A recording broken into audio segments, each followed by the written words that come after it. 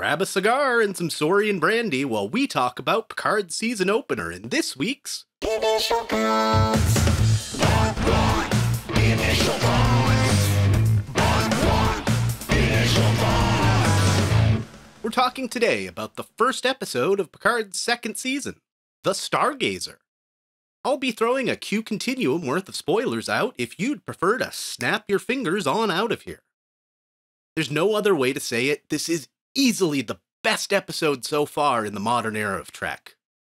We're dropped into an intro that we'll circle back to in the final third of the script, where Starfleet officers are throwing themselves at a Borg queen on the bridge of a ship Rios is in command of, even though he tells them to stand down. I've got the first like for the new intro sequence. It's still the theme of fractured falling glass, but it's new, and the theme's been reorchestrated. Does this particular shot remind anyone of the NPC from Tron? I love the broken things story these credits seem to portray. We're then taken back to Chateau Picard, where we find out Picard has other, what I used to call, indentured servant Romulan grape pickers working for him. It turns out they don't pick the grapes, those are harvested by Transporter. And I've got a like for seeing a smidge of vineyard life, and the contrast to last season where Picard was present but didn't seem to care whether the grapes turned out or not.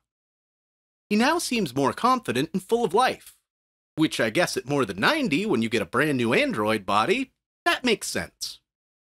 We find out that his male house Carl Yver has died, and in this we date the season to at least 2 years after the start of season 1, and we're officially into the 25th century. I've got a like for this whole conversation with Laris, in which it seems the two may share some feelings of love for each other. A straightish man knows he's found the right woman when she can find things of his she's never laid eyes on. It's such a poor model, I can't tell if the gold ship on Picard's bookshelf is a Constitution or Ambassador class. It's got the nacelles like the Constitution, but deflector and saucer closer to an Ambassador. Anyway, Picard starts having these dreams about his mother, and we're left with the impression that his father was abusive to her. But we get to see one of the actual pieces of falling glass from the intro. Really nice tie-in. I've got a like for Picard giving a Space the Final Frontier speech at Starfleet Academy, where he's now Chancellor. He calls Elnor out for being the first Romulan in Starfleet. Seems kinda weird for a Romulan ninja nun to be in Starfleet, and not just part of Picard's Romulan entourage, but a pretty cool honor in the grand scheme of Trek. During this speech, he talks about some of his family and brings up an ancestor that explored the solar system named Rene, which we can assume his now deceased nephew is named after.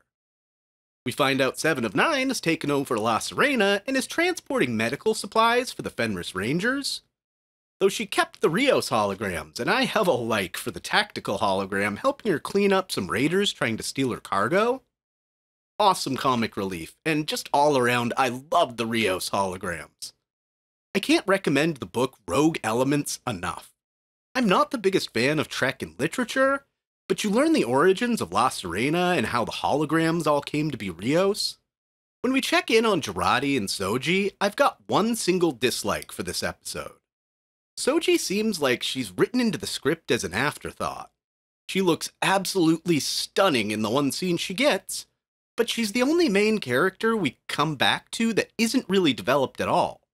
We learn through this, though, that Jurati spent some of the last few years hooked up with Rios, who's now captain of a modern Stargazer. Still the 4 nacelle design, though, which I have a like for. I guess you can smoke cigars on the bridge of a Starfleet ship if you're the captain. Going back to Raffi, who's with Picard in the Academy, she only gets restated at her previous rank, but Rios gets a promotion. Must have burned one too many bridges in her drinking herself to death days. At the end of season 1, the internet lost its mind over her and Seven holding hands, which I thought was just two broken people bonding as they make themselves less broken. I have a like for it turning out that they kinda do have a thing for each other, but Seven has too much to do to settle down with Raffi in the desert. I've got a like for the scene where Elnor is assigned to a ship, and Raffi to the same one. We find out there's a USS Hakaru Sulu, which is splendid callback to Uncle George. More than that, the ship Elnor and Raffi are assigned to is the USS Excelsior, the first ship Sulu captained. When you hear that, you think it's probably just a new ship with the same name, like the Stargazer, whose Remembrance Hollow is seen in the background. But later in the episode, we see a fleet of different Federation ships, including what looks like a classic Excelsior-class ship. Is the original NX-2000 Excelsior still in service?